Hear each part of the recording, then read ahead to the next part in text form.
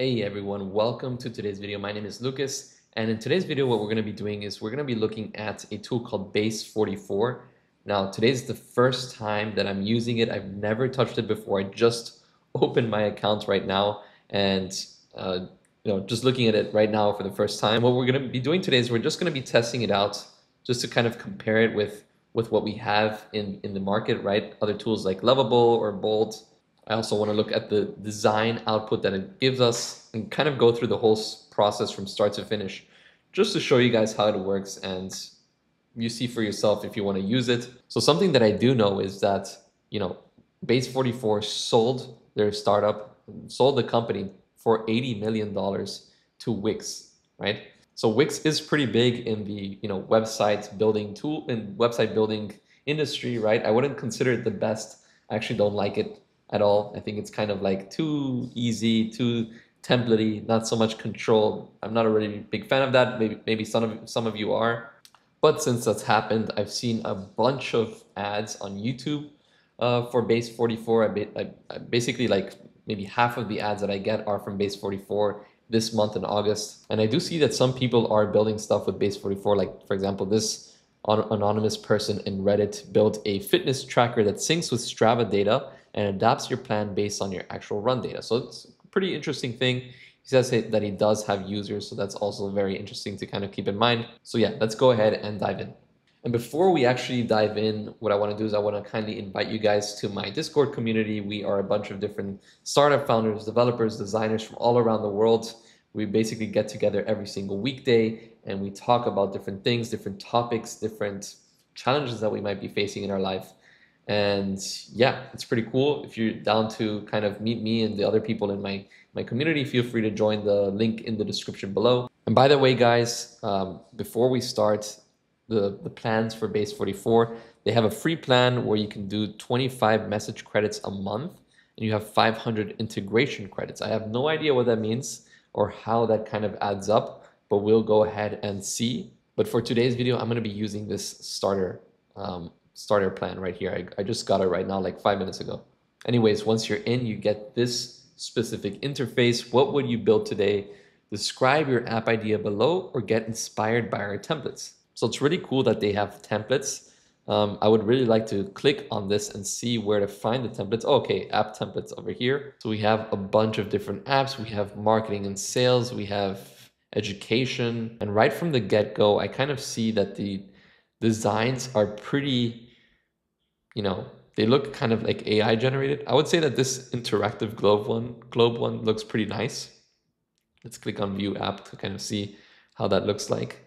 Yeah, this one looks pretty cool, right? This one doesn't look like it was AI generated so much. I mean, to be fair, some of them look pretty good, like this dark glassmorphic interface one. We can click on view details, view app, and okay, I mean, this looks pretty cool. We have like a custom like background over here. It's kind of, you can't really see it. It's like there's a little bit of noise happening in the background. We have different tabs over here. The design is not bad. Not bad at all, I would say. But it still has kind of like a hint of, that it was AI generated, I would say. But nonetheless, it's not bad, right? I'm just very curious to see how it differentiates with a tool like Lovable or Bolt.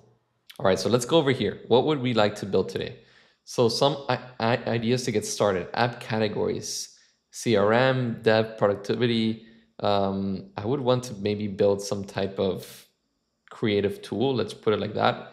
We have different types of creative tools. Digital art sketchpad. Okay, we have it like this. Build a digital art sketchpad. Should provide a simple drawing interface with basic tools for digital sketching and doodling.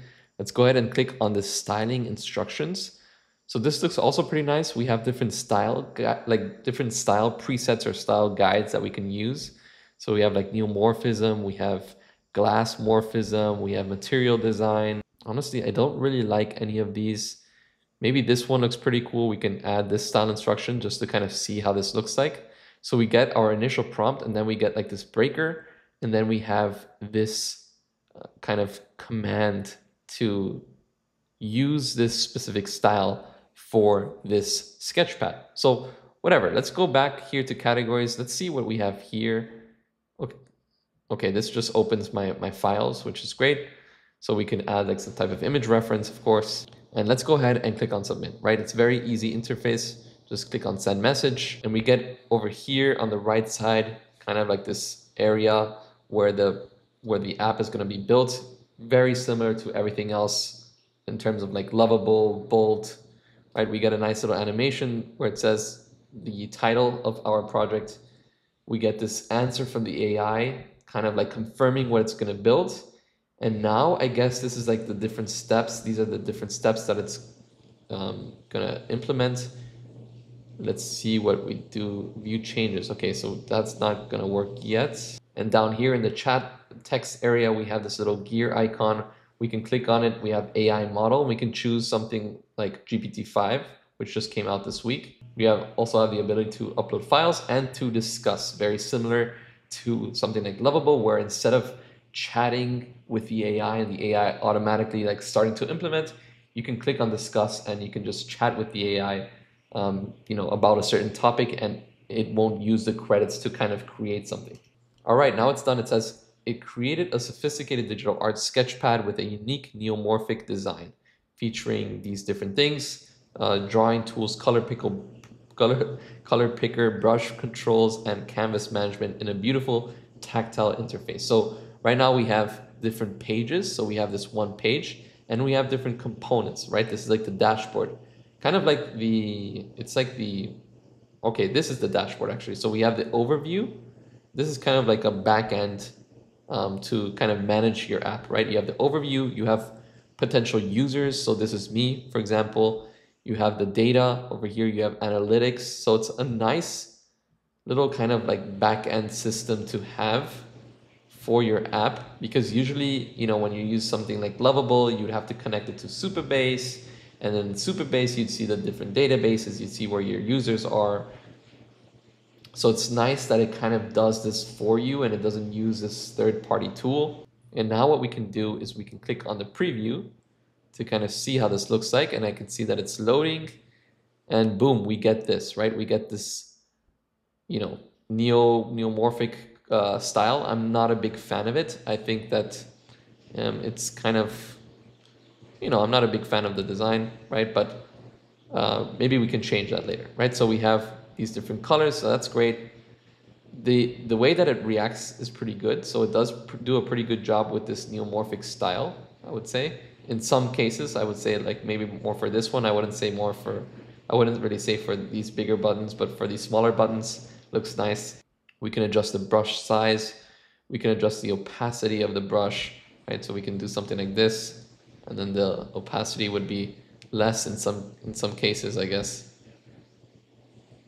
We have an eraser. We can draw lines, I guess. Not really working, but okay. And then we can undo certain things, right? Now we also have this visual edit tool down here.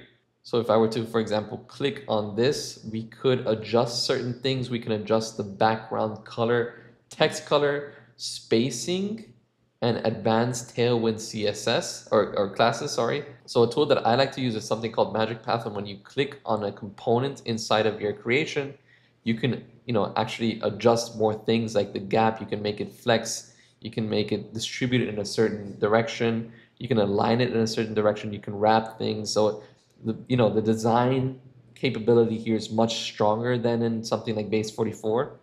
And by the way, guys, this tool is completely for free. You can use up to 20 different credits a month and 5 a day.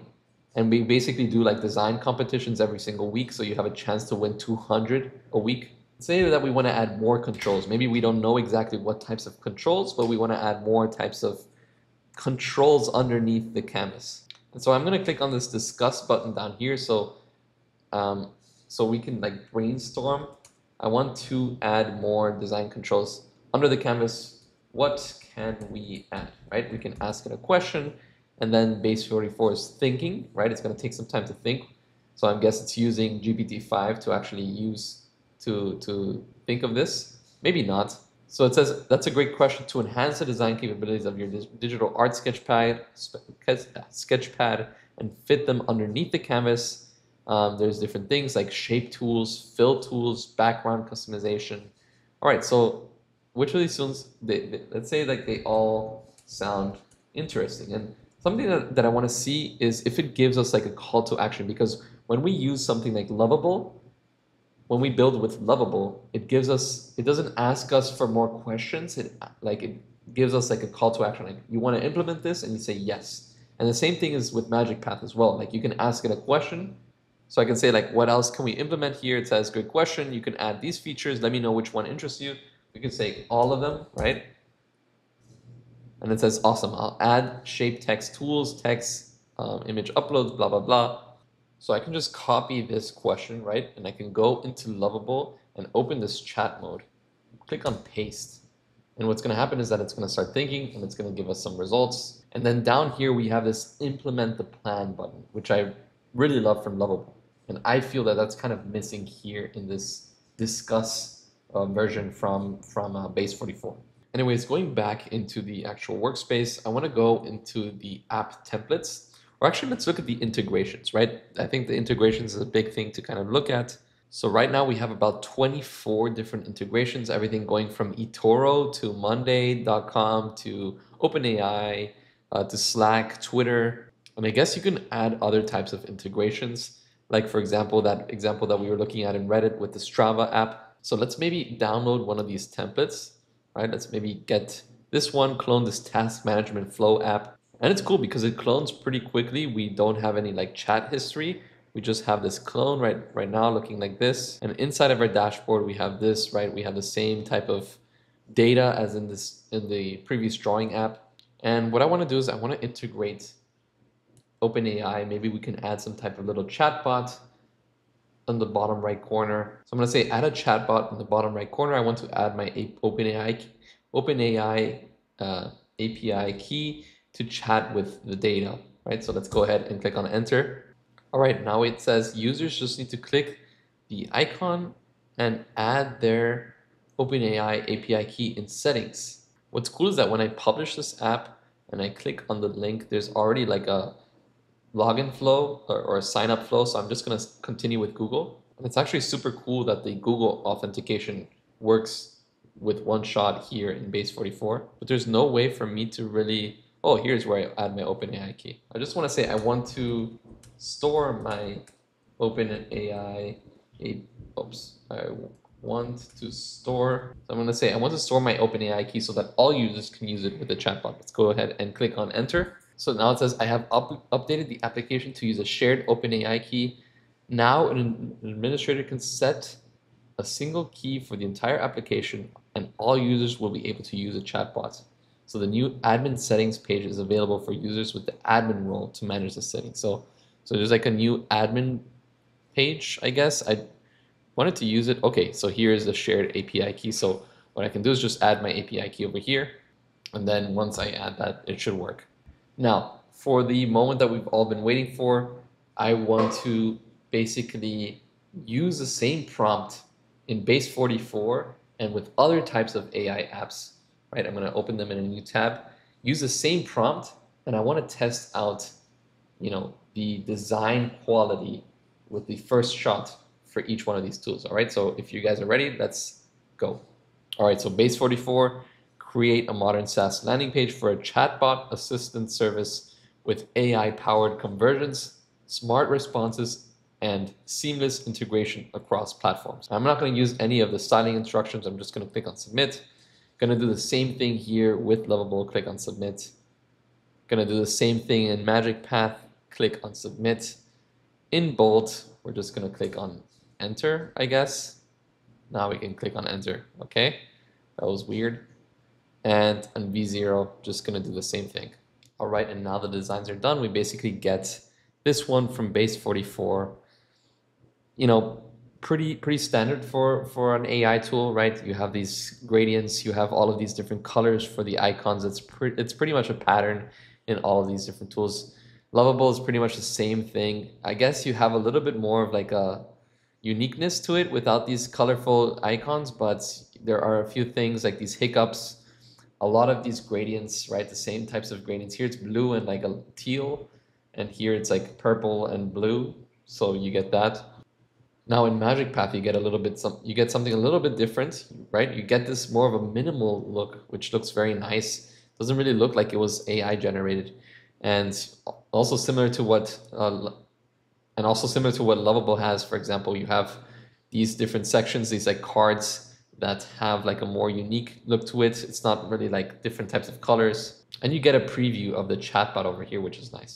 Both pretty much very similar in terms of colors to Lovable. A little bit different, but I don't really like the quality so much. Nothing special at all. So yeah, guys, let me know who the winner was. What do you guys think about Base 44? Do you want me to do more videos on this? Do you have any more questions regarding Base 44? Please let me know down in the comments below. And yeah, guys, thank you so much for watching. Hope you all have a wonderful day. I'll see you next time. Goodbye.